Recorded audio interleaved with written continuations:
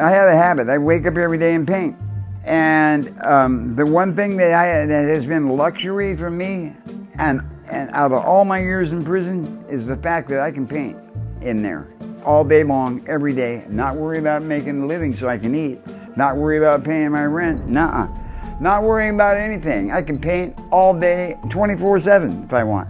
And so I devoted my life to it, and I became superior at what I do. And I learned a million tricks. I mean, I can get to the point very quick with paint. I'm not bragging, just saying I didn't waste my time in prison.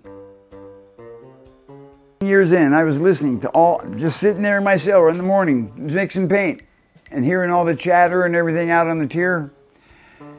And it just dawned on me. It just came into my head. I don't think I like it here anymore. I don't think I want to be here. This isn't even fun anymore. I don't identify with this group. I made my mind up right then. But I had to argue with myself big time. And went like this: dude, what makes you think you can get out of prison? And I thought, what does make me think I can? Because I'm going to try. Because I made my mind up. No matter what, I'm going to try. I'm not going to try to escape, but I'm going to try to get out. And so, one part of me said, you're a fool. It's ridiculous. Don't ever do it. You're wasting your time. Don't even think about that. Paint your pictures. Do what you do. Another part of me said, man, you can do this. You live in America. Anything is possible in this country.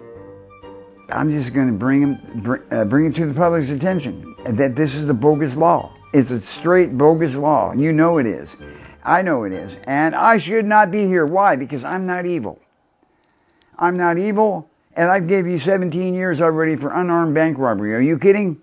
You can let me go by now. I mean, I think I paid my bill. So I'm writing to everyone.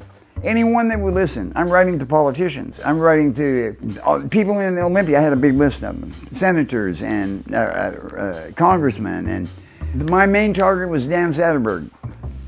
Dan Satterberg is a prosecuting attorney in King County. He was absolutely my target because I fell out of King County and out of his office with 3 strikes.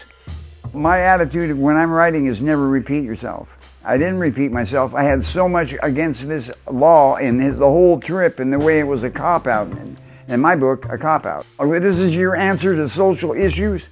What do you think, I'm a baseball game? You can strike me out? I'm a human being. You can't strike a human being out, right? I'm phenomenal, and so is everybody else. But you're going to exile me to the moon? I'm saying all this stuff, right? Now, all my friends are saying, you're wasting your time, you're stupid, you're slipping. One day, I get a letter in the mail. Remember, bear in mind, I saturated the office of Dan Satterberg with letters. So I get a letter, and it went just like this. Dear Mr. Thomas, during the course of the 3-strike reform meeting this morning, Dan Satterberg handed me a handful of letters that you had written him during the past year, and I tend to agree with you. Do you need an attorney? I said, yeah, I need an attorney, I do. And so 3 days after he got that letter, he arranged it with the prison to come in. And they give us this little teeny room, no windows in it. It was hot in that room, I remember, but I didn't care. I really didn't. I was so thankful someone would hear me right now. So together we decided we're really going to commit our attention to it and dedicate our time to it and go for it, irregardless of the problems.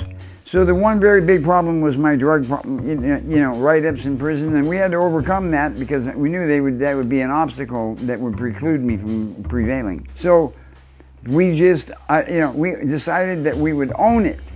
Instead, they can't attack me, I'm going to bring it up. We are not asking you to let me go free. I'm asking you to put me in a drug house where I can fix my problems and be a real person again. I mean, I need attention. I want the professional treatment. I've never had it before. I want professional treatment and that will give me tools to cope with the world. Angela Grout came to the clemency hearing and gave just a home run presentation and convinced the clemency board, convinced them that they were going to accept me. And guess what? I got a unanimous vote in favor of recommending to the governor to let me go. So I got a release date, December 21st, 2017.